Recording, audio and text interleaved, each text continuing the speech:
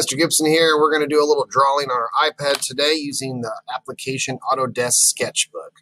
So let me switch over to my other screen so you can see that. Okay, so here's the iPad menu. To get Autodesk Sketchbook, you'll need to go to the app portal. Once the app portal loads up, you're going to either search for your app in the search button, Autodesk Sketchbook, or you can just scroll down and find it. Click Autodesk Sketchbook and then hit the install button. Wait for it to install. Once it's installed, go ahead and launch the app. All right, and so this is your basic, let's clear this, start a new sketch. This is the basic look of the app. You can see I'm pinching my screen to get this to shrink. And so you can see my actual image surface. So let's do a little tour on what we're looking at here, okay? And so on my screen, we'll talk about this button first, okay? So this is your menu button.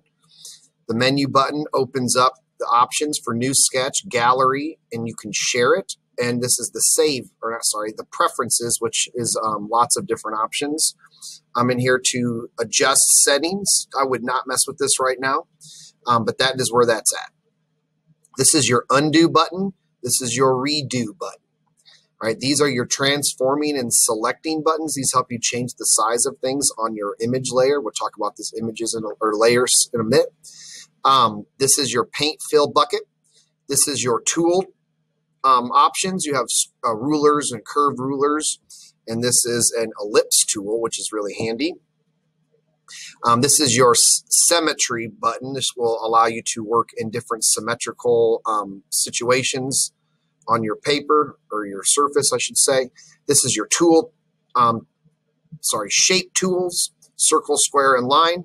This is your predictive stroke. This kind of stabilizes your lines. And then this one right here is an upload image. This is your perspective tool, which is really handy for drawing in 1 and 2 and even 3-point perspective. This here is to add text. This is a pretty cool feature only on the iPad, and that is a record function. So when you tap that, it will record everything that's going on your screen here. So that's really nice. And then this button, that's really handy. You push that, and that makes everything go away. Your slider options still stay intact. So as you can see, the slider still works, and my flow or size will still work. Okay, and so you can see that available to you here. Okay, this right here is called the puck, and this can be moved around. Basically, the top bit is for your brush library. Also, by pushing and holding on this, I can change my size. I can change my flow, and right in there. And then the one below, that's your color picker. When I touch that, I can choose my colors, and my Copic library is in here as well. I can also touch and hold this to change saturation. All right, and if I go up or down, I can change luminosity. All those are easily changed here within the square, but if you want quick access to it, you can just touch. What I'm doing is I'm clicking on here and I'm dragging. So when I click and drag out, I can adjust this option. Some people don't like the puck. I personally love it, but if you need to, there's other options down here on the iPad. And so when I touch that, I will open up some options. Okay, option for the color puck, or the tool puck, is right here. And so if I tap that, I can make it go away. And I guess it's called the double puck on the iPad. And I can tap that to bring it back. Okay, other options on here are last brush. Okay, I can make a transparent color. This is your color picker, so if you want to pull a color off of what you're seeing on the screen, right? And then this right here, that's your flip canvas. So if you want to flip the canvas, you can do that. And so that's another option menu here available to you on the iPad, right? And so moving around the screen, we have this right here. This is your tool tray. Your tool tray is where all your tools are located.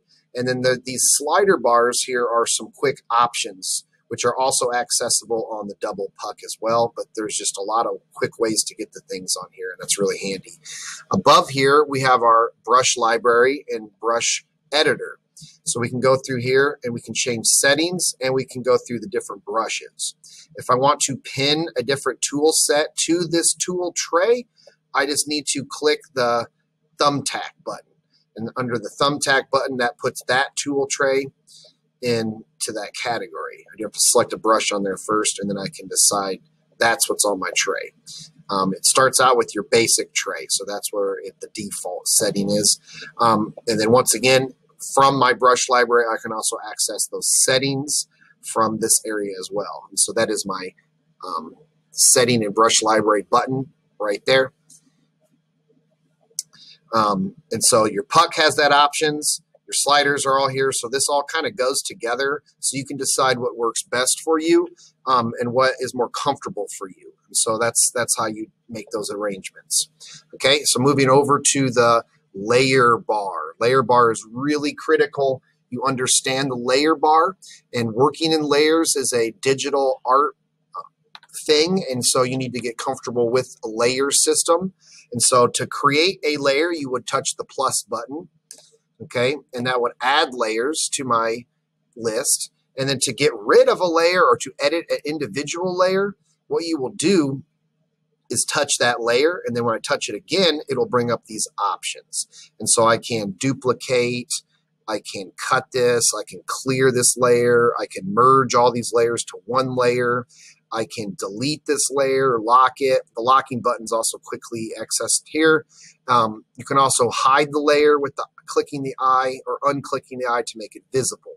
Okay, so these are ways for you, and you can even label these with a color dot, which is a pretty handy way. If you start getting a lot of layers on here, it can get a little confusing. Okay, so that is the layer option. Basically, you're just clicking with your finger. I'm using a mouse here, but I'm using my finger on the actual iPad.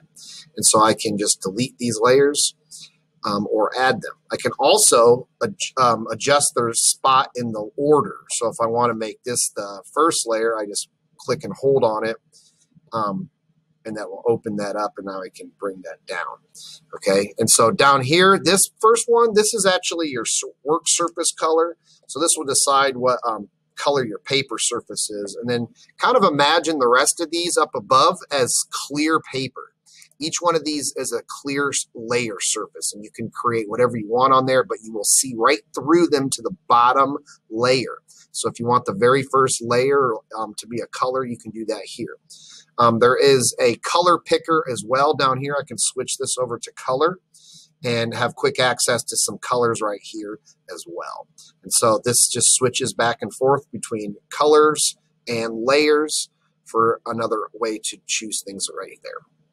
All right, so that's your basic rundown on how this works. We'll go over the specifics of the tools on a different video, but this is the iPad tutorial on just how to find everything and where it's at. Okay, so stay tuned for the next video for more specific details on how to use your layer editor and how to use the different brushes to create art. Okay, and so let me clear this out so you can see me. All right. Okay, so hopefully that worked out for you. Watch the next video on how to get into more details on this app.